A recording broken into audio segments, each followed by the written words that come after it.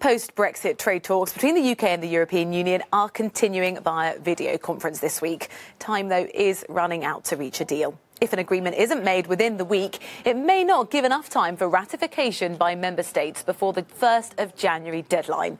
The talks were shifted online last week when an EU official tested positive for COVID-19. Both sides indicate that further in-person meetings are needed to resolve any outstanding issues.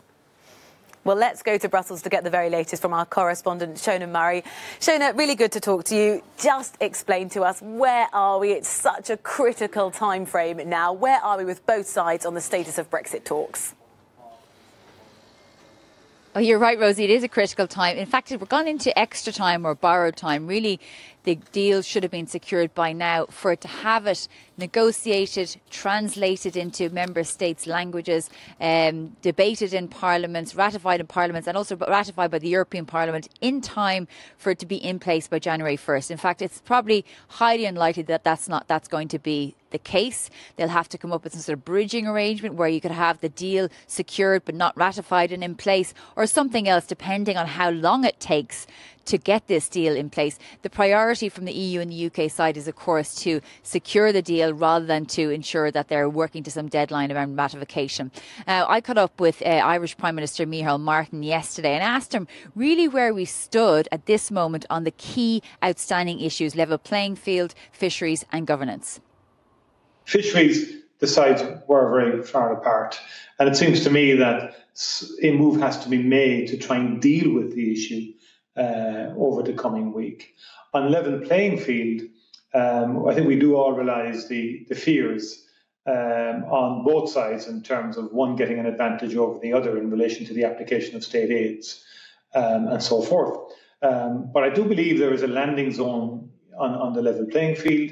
That then leads into a dispute resolution mechanism that would enable both sides to react if one was undermining the agreement and in breach of the agreement.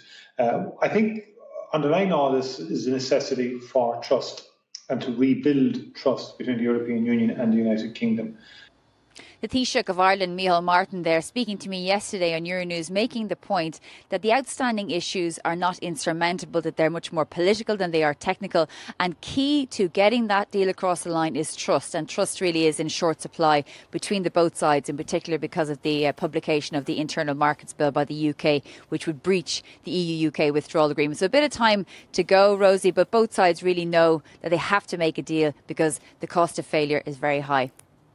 Let's just talk briefly about Scotland, if we can, Shona. We have to remember that the majority of the population didn't vote for Brexit. And now what's happened is Boris Johnson's team are suggesting that Scotland are hindering the Brexit process, potentially. What's going on? Yeah, a very interesting letter sent by Michael Gove, Chancellor of the Duchy of Lancaster, chief sort of Brexit contact.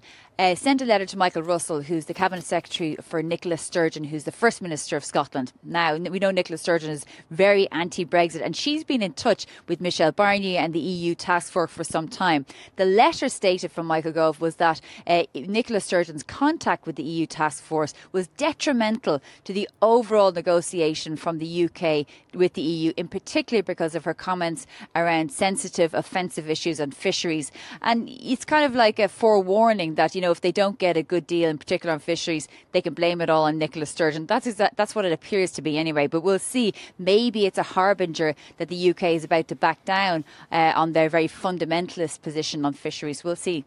Rosie? Shona, thank you very much. Our correspondent there in Brussels.